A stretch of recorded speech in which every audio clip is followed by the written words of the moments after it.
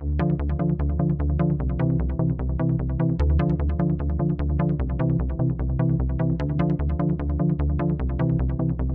this is Michele Knight. This is the astrological update for Taurus for the week starting the 26th of August. And intense times as we have another Star of David. Yes, another Star of David. And this Star of David is very, very specific because it gives us all a second chance, a second crack at something, the ability to start something fresh and anew. And for you, it's likely to be connected to your relationships.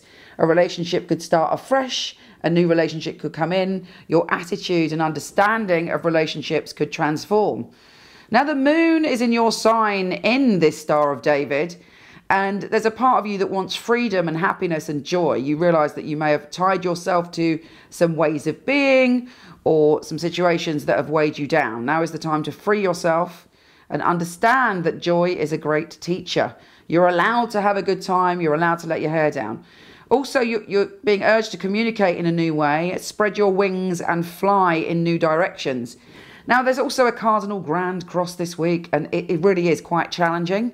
But for you, it's about trusting your intuition. However, if you fly away on a fantasy or think something very unrealistic, please don't go ahead and do it. Make sure that your intuition is backed up with at least a sense of the slightly practical. Otherwise, you could find yourself barking up the wrong tree or proving a lesson to yourself about past patterns which are no longer serve you. There's also a part of you that needs to decide what you want out of relationships. On the one hand, you want a new start and a fresh beginning, where even if you're single, you want to go into something in a new way. But on the other hand, you may feel a bit withdrawn this week as you examine your own patterns when it comes to love.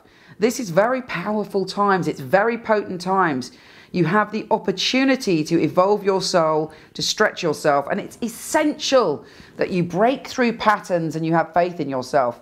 This isn't just happening to you, it's happening to the whole of humanity. But your particular lesson is to break through and have the power and courage to be the soul you truly are. Take care, and I'll speak to you soon.